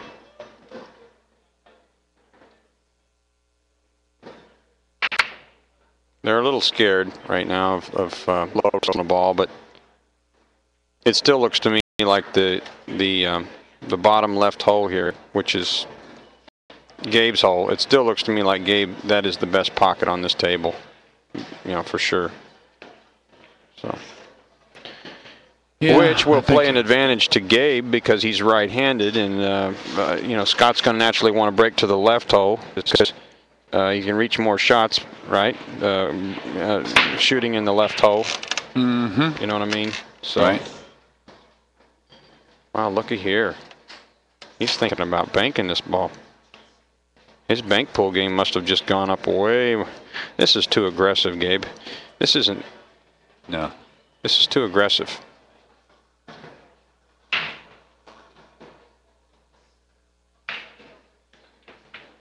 It's a little aggressive. Yeah, I agree with you, Danny. I don't know if it's the fatigue that's got these guys or what.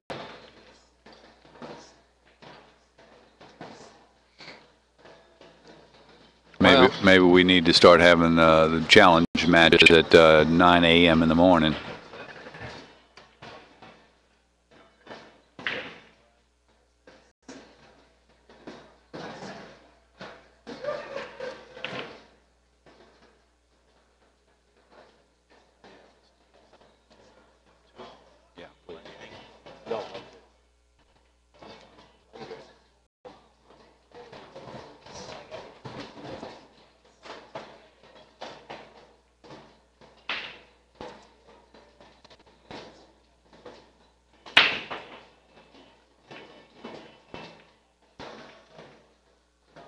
There's another ball. There it is. Okay. Scores 5-4 in favor of Scott Frost. Scott leads the match 3-2. This is one pocket. It's a race to 5.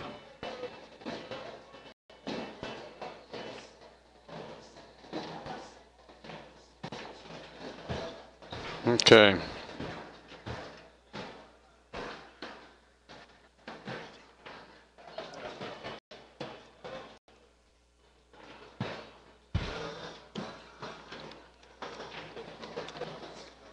Oh, this commentary is hard work, Joey.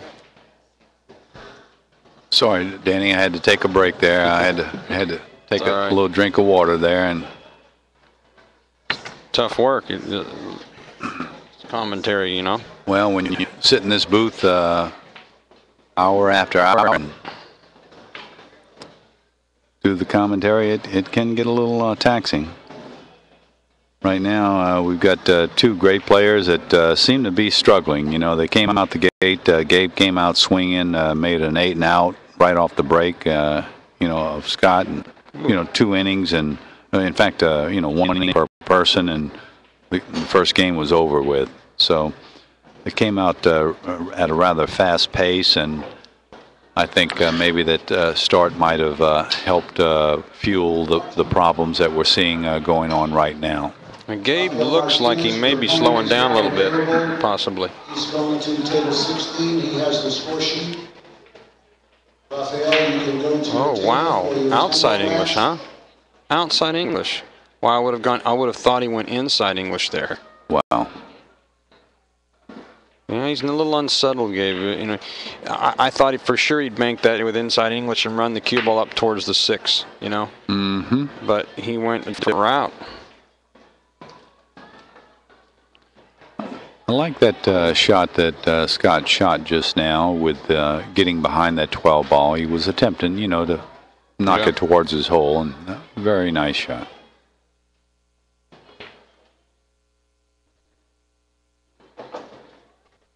Now, Gabe shoots his 14 ball, one rail. I'm just going to come out of my shoes. He's not looking. Tell me he's not looking at the 14. Well, that's Bug's record. I'm out of my shoes. You are coming out of your shoes. Good luck. There they go. How about that? Sports fans. There they go. Now that was, in my opinion, you know, another shot that Bugs was really accurate on. And I mean, he was really accurate on that shot. Would he do that shot in a gambling match? Oh yeah. Yeah. And turn those banks like that, just twisted. He called them twist banks. You know, and you know, when you're closer to the object ball like that, you can apply more English on it. You can, even at that long distance, that English will hold because you're a little, you know, you're close to the object ball, so the English is fresh. So it does let that ball twist a little better, I think. Right. But yeah, man, I agree with you. He still had to hit it. It was a great shot. It was a great shot, yeah. He didn't have a whole lot of risk, except, you know, the only risk was the possibility of hitting that 12 ball or that 13 ball that's down there on the side rail. Yeah. If he hits that coming back, it's all over Katie bar the door.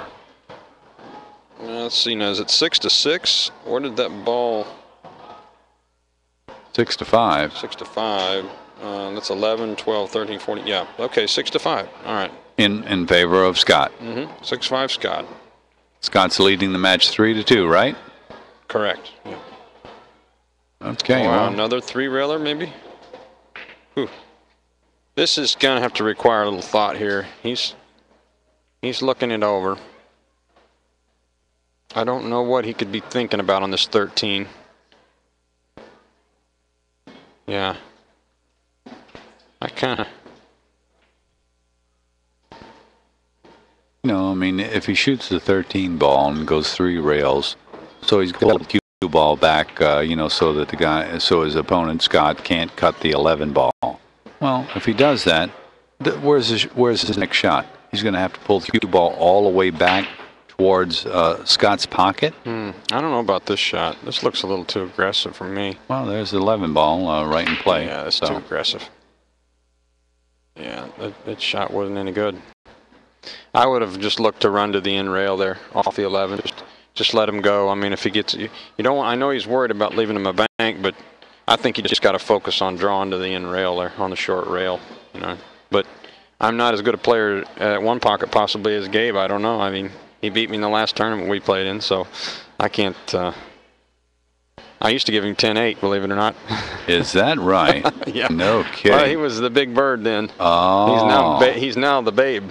Yeah. See, he's changed from the big bird to the babe.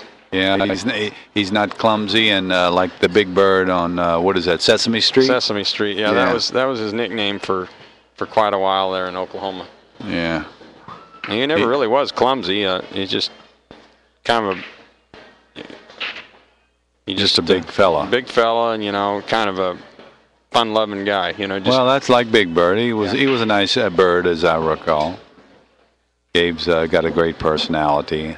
Yeah. Easygoing, very polite. You know, when I played him in my match, he beat me the first game rather handily, and the second game I came back and won my game, and the third game I actually he was leading the match, but I had 4 balls sitting right in front of my hole, and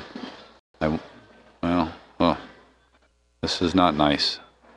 He was trying to catch the other side of the 6, the left side, you know. And he was trying to do something really aggressive. I tell you one thing about Scott, when his play is working, it's really hard to deal with. I mean, because he's trying to bring a lot of balls to his hole in one shot. He really is trying to do a lot. But if he catches the other side of the 6 there, then it's a great shot. But he hit the 6 full, you know, and so. But oh wow, he's not going to bank. Well.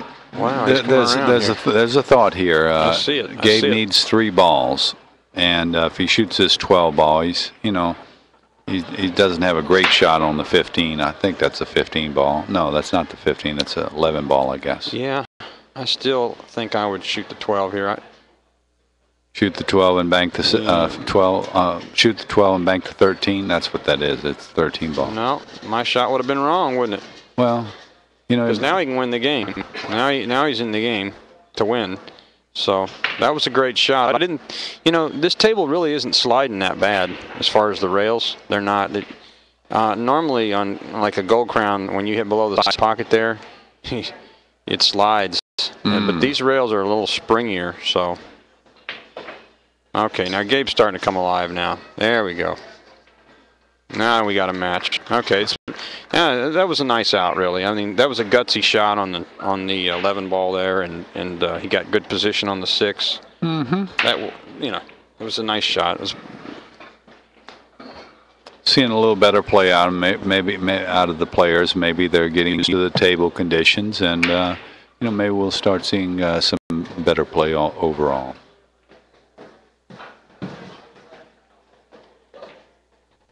I'm smelling those ham and eggs a little bit more now. Yeah, my throat's getting a little tight. Uh-oh, just as soon as I said that.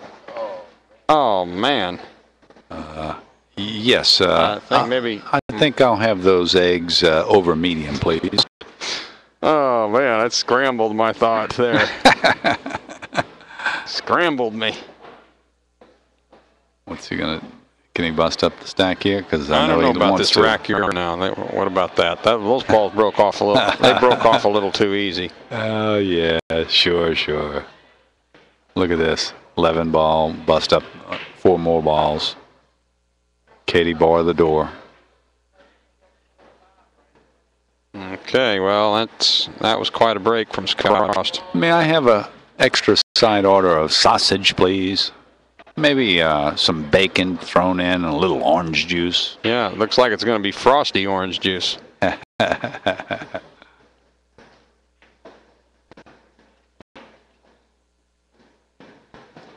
Frosty the Snowman. Oh. Well, you can hold a tune there. I didn't know that. I don't think I'll quit my day job. Well, wait a minute. I'm working on the day job. Okay, so maybe I can sing. All right. Well, just when I thought this game was over and Scott was going to take the hill, he lets up. No, he didn't let up on the stroke. He just didn't. The cue ball over rotated and he missed out on the 6 shape.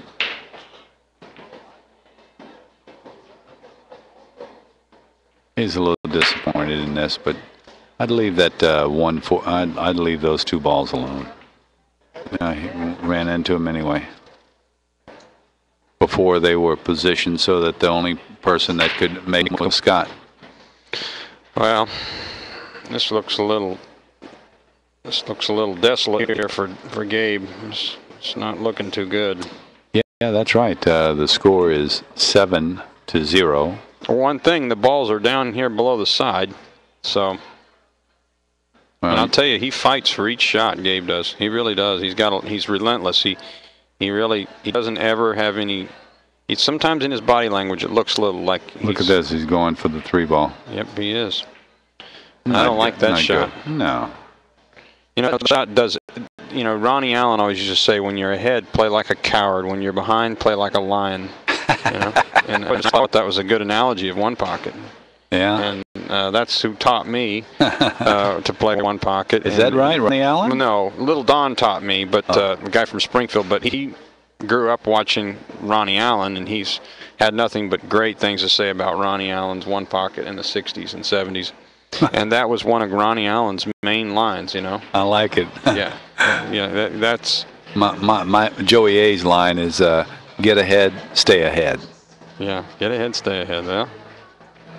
Okay, well, he wants to stay ahead of this 7, meaning above it, and then he can drop down to the 3. I don't think he quite got the angle there to get down to the 3. Well, he could easily cross-bank the 3 if he so desired. If he can't get a good bank on it. Oh no, he stunned it. Stunned it perfectly. Beautiful shot. And his play's starting to pick up a little bit. Does he draw or follow on this shot? Well, I guess we know that. It's a draw shot. Let's see, there's people on here worrying about you, Joey. Well, that's worrying is I think, you know what, worrying is a major cause of disease, possibly. I'm miss their worry. They seem like they're worried about you. Anything to deviate from the game, right? I think they're worried that, I don't know what they're worried about. Oh, position, looky here. Like I said, Gabe fights for every shot. Good shot. Wow, this game's not over, Joey. Looky here. He's made a bank, and now he's got position on these 2 balls. Well, that'd be great. Wouldn't this be something if it comes down to the final ball? You know, that may be what happens. The play is going to end up picking up here as the, you know, it looks to me like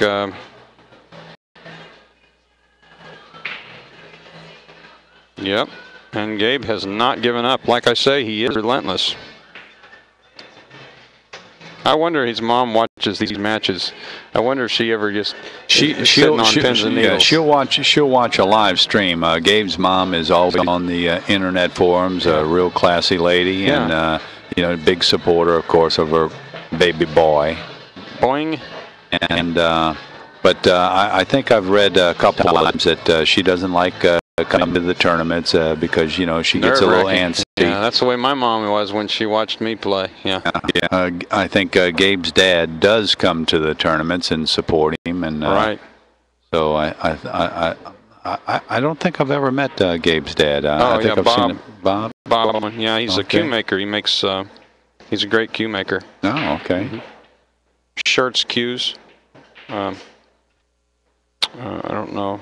I think that's what he made. He may have gone out on his own, but his dad's a cue maker. I know that. Oh, okay.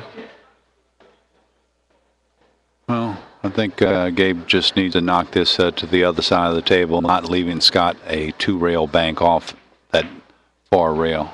Oh, not good. It's okay. It's okay. By the hair of his chinny chin. He said, "I'm safe." Safe. Yeah.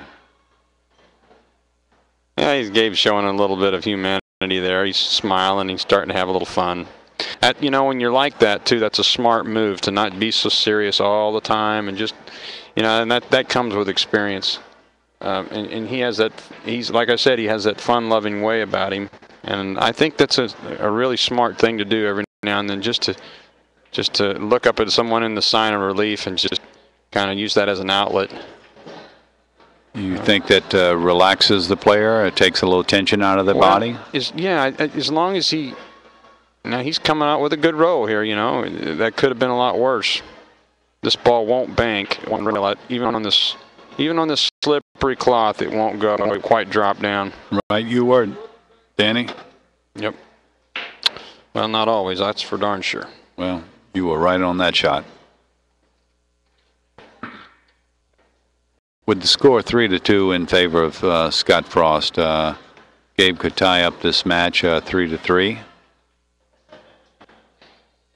But first, he's got to make sure. I'm learning shots here. That is a shot that I'm learning. I would have come blind. I'll probably come behind that ball, and that's twice I've seen Gabe shoot that. And you going to make that your own now? I'm going to investigate the shot. I'm going to. You know, I like it because it leaves no bank, and right. You don't have to worry about coming in behind it, and possibly it's a better shot but I've never seen that. Have you seen that shot before? That's a common shot. Yeah, I think I've seen it a time or two. I don't play it regularly, but he seems to shoot it with. I mean, he's turning both of those cue ball and the object ball loose there with that shot. So. Well, they turn them loose. I don't know if I'd agree with that entirely, Danny. If he hits it a little harder, though, he leaves a shot. You know, the speed's got to be good. Yeah, the speed was good 2 times that he shot it, right? Yeah, it was. And that's a pretty good shot. Yeah, he's left it on the head rail. Well, he's really made a comeback here, being down 7-0. And like I said, those balls below the side pocket, and it did make for a quick run, didn't it?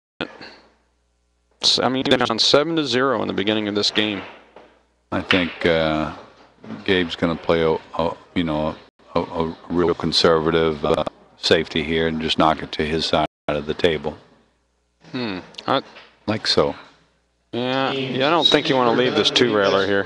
Yeah, He wanted to leave that 14 by the side, so. Going to cross bank this? Yeah, he crossed it. Oh, and not only did he cross bank it, he hit it really, really good. Yeah, you got to, man.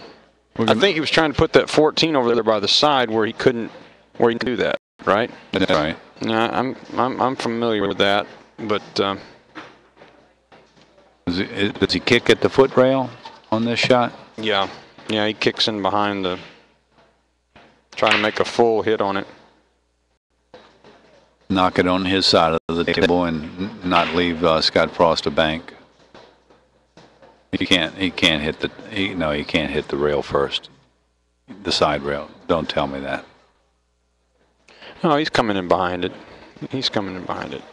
Oh, wow. Okay. Wow, what a great shot. I would have thought there was a kiss there.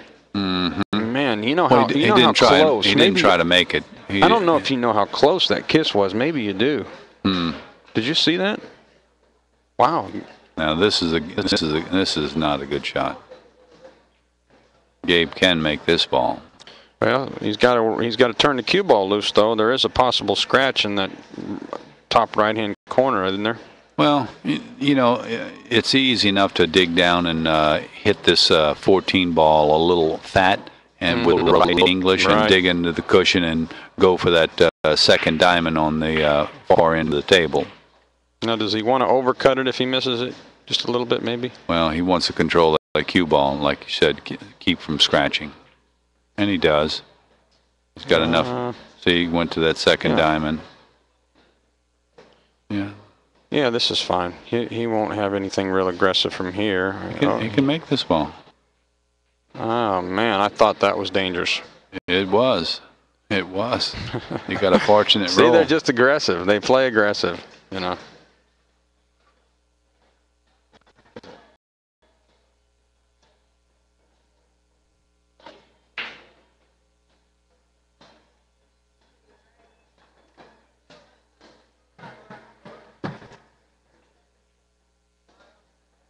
Oh, wow.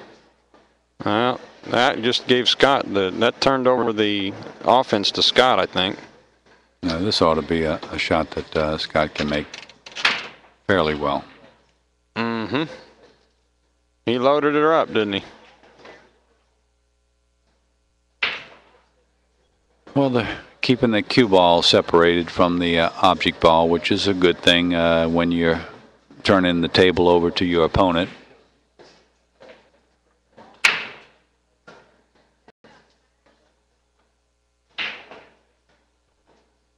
I like that shot. Simple. Simple. When you're in a bad spot, do something. Words of wisdom.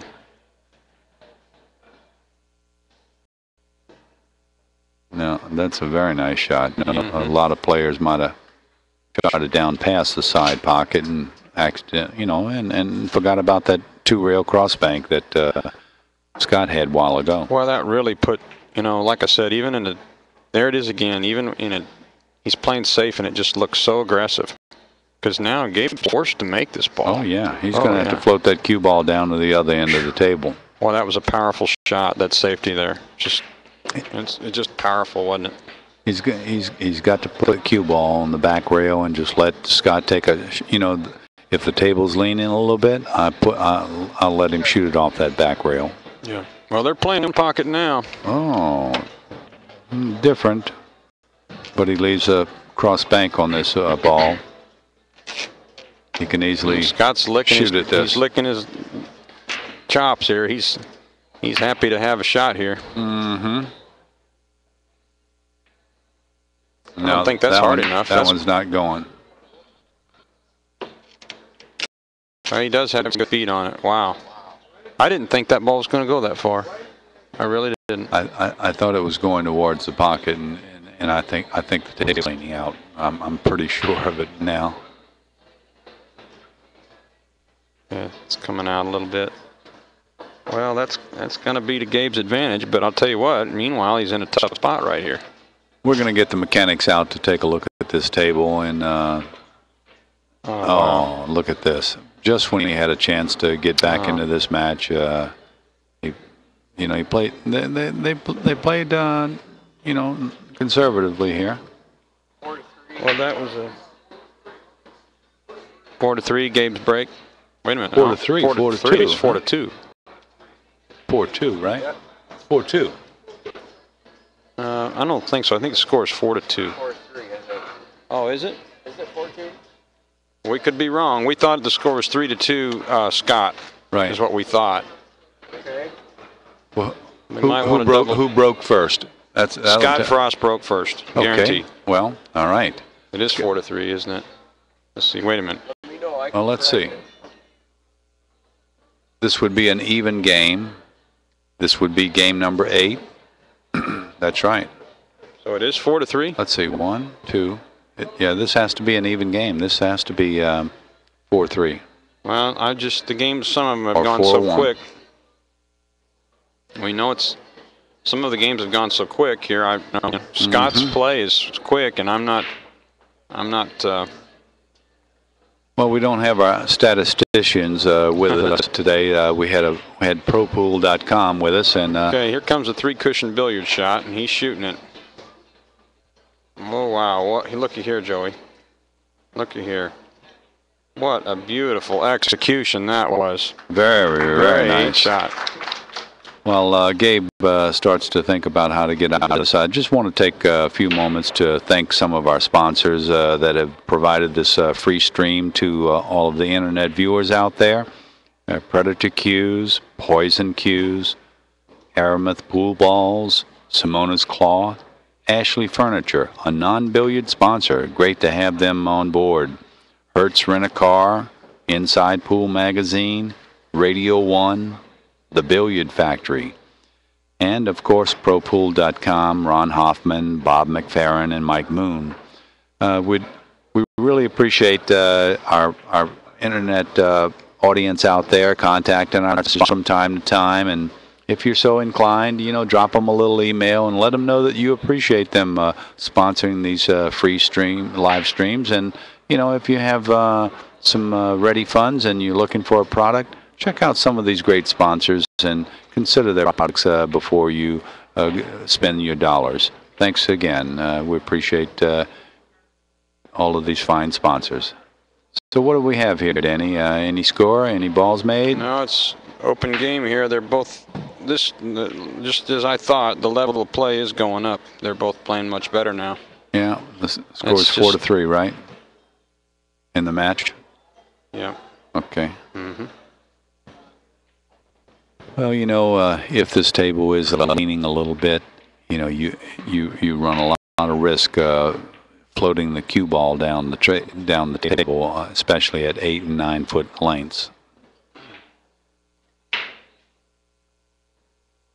I think Gabe's looking at this 15 ball.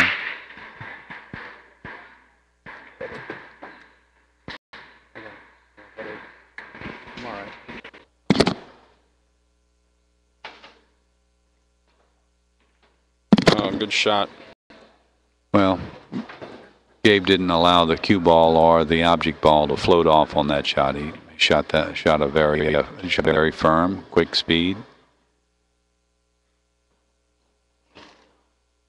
Just like I said, Joey, he doesn't give up, does he? No, he's tenacious. There's no doubt about that. But that's what makes him a great player. Mm-hmm.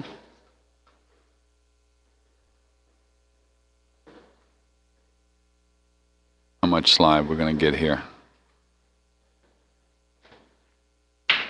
Not enough to keep that ball out the pocket. Little combo, no. He can't shoot it because the cue ball will float out there and give Scott a shot on the 4 ball. He's gonna have to figure out something else. Maybe hit the 5 into the 1, 10 into the 9, freeze the cue ball on the 6 ball, something like that. But he's frozen on the rail. This is not a easy shot.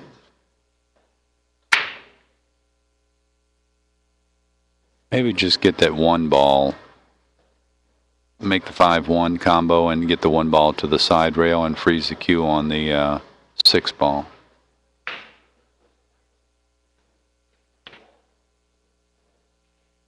Well, that's a pretty powerful shot.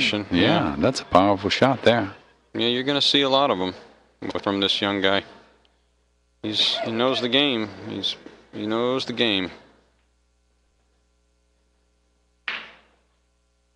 That was really a risky shot. But you know what? It looks to me like he calculated risks, Joey. Yeah, that was. You know, what I liked about that shot that he did is, you know, he's taken care of the problem of the table lean, and he shot with a quick pace, and that way he didn't have to worry about the cue ball rolling off. Oh.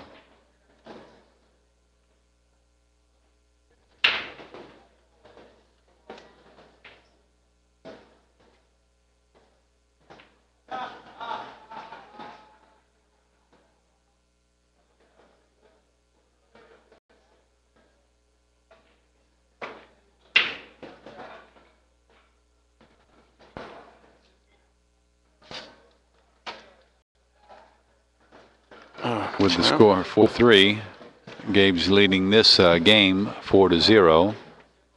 He's got a chance to tie this up, and both of them would be on the hill. We call that hill. Well, I hope it does go hill, because let's see, my player will have the break. No? Who will have the last break? Scott will have the last break, because... Yeah, my player. Your player will. So it needs to go. It's got to go hill. Well, that's right. I don't really have any. I won't lose any sleep either way. But I'll tell you what, Scott made a beautiful shot to get out of Gabe's break in the beginning of this rack. He really did. Mm-hmm. Okay, he's going to shoot. And he's going to make it. There's that offensive coming up. Yeah, there's that offensive Scott Frost. Yeah, I think Scott's going to try and run into these balls in some manner. The 10 ball, the 12 ball, and the 14. That shot may have won him the game right there. Try and go underneath the bottom of the 14. No, he's picked another couple of balls to run into. Jacked up. He banged his knee on something. Maybe shooting the 7 ball here. I think he banged his knee up. He's shooting. It looks like his knee's probably. There's a coin op thing down there. I don't like shooting this 8 ball. I'd shoot the 7 ball. Really? Yeah. Oh, I would not. I would shoot the 8 over the 7 all day. What's the next? Oh, maybe he can bank the 14. Yeah, he can come back up for the 7. See? Yeah. Yeah, he managed it. You're right. Good call, Danny. Well, I don't know. The rails are springy. Thank you.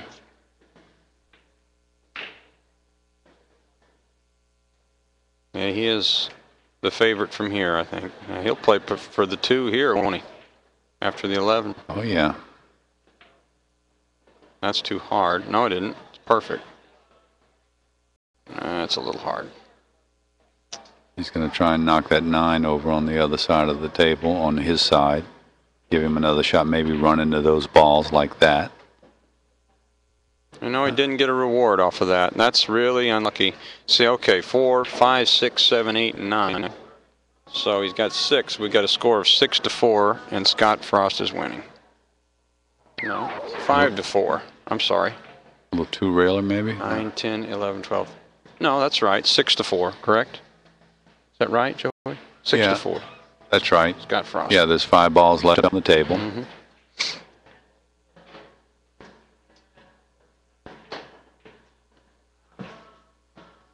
Yeah, this is turning out to be a pretty good match. You know, I think they will want to, level the table after this, but the level of play is going up a little bit now. You know, when you're playing real good, you're not slow rolling a lot of balls anyway. You know, you're hitting balls with confidence, and I mean they are going to want to level the table, but. Mm-hmm. I'm sure they will too. This isn't any good. Sometimes that offense makes you kind of And Well, Scott's 2 balls away from winning the match. yep. He's on the hill. It's a race to 5. 2 balls, and we've got breakfast. And there it is. That'll do it. Well, I enjoyed doing commentary with you, Joey. Danny, it's a pleasure. And I hope that we'll have an opportunity for you to sit in the booth with me again in the future, and maybe we'll have one of these 10-ball matches, or maybe even tomorrow. We'll see how it goes and how your schedule goes. And we thank you. We appreciate your time in the booth, and thanks everyone for visiting with us. And I hope that tomorrow at 6 p.m. Central Standard Time, you'll drop in for the semifinals of the One Pocket Championship, and I think the finals championship between Shannon Dalton and the winner of the semifinals match, which is Cliff Joyner and Efren Reyes, will play Shannon Dalton at 9 p.m. I think that's the number that we've got right now, and but everything's happening tomorrow. It's Thursday, and we hope that you'll join us tomorrow. And thank you and good night. We've got another interview coming in here with the players, and that'll be coming up shortly. All righty. All right, Danny. Thanks and good night to all. Yeah, they were just as people.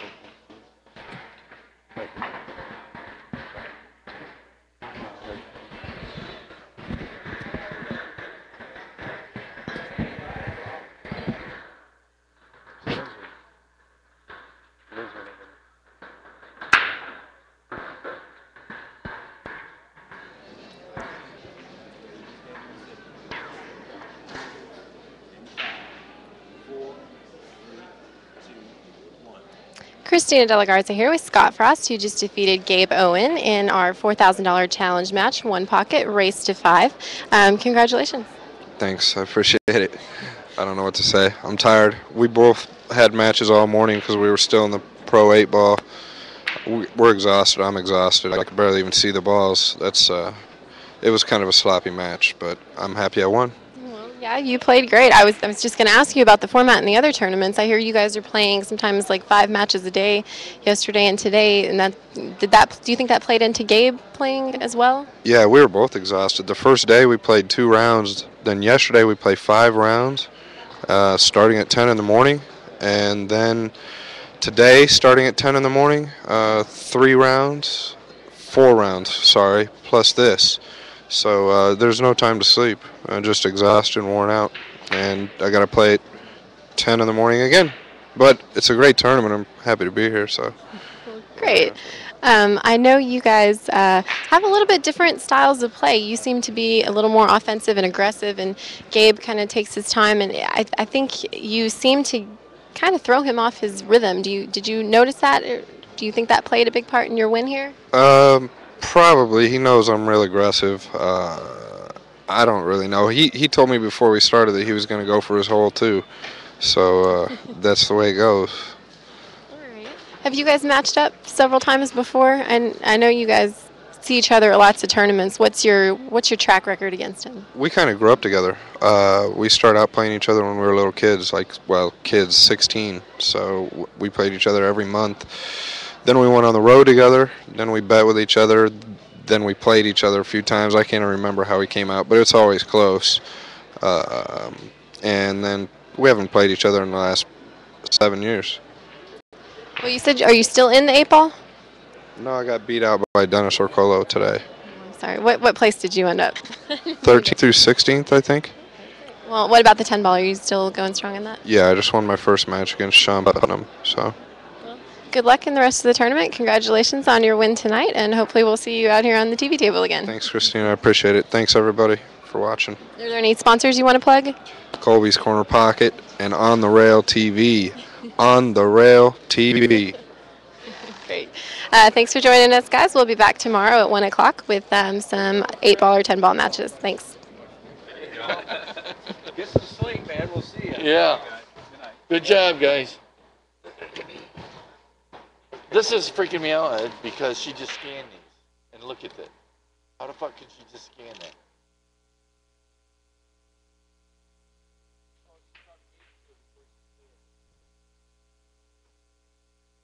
I said, wait a minute. How do we initialed it when we set it up? Checked it off. This way. We got screwed up there.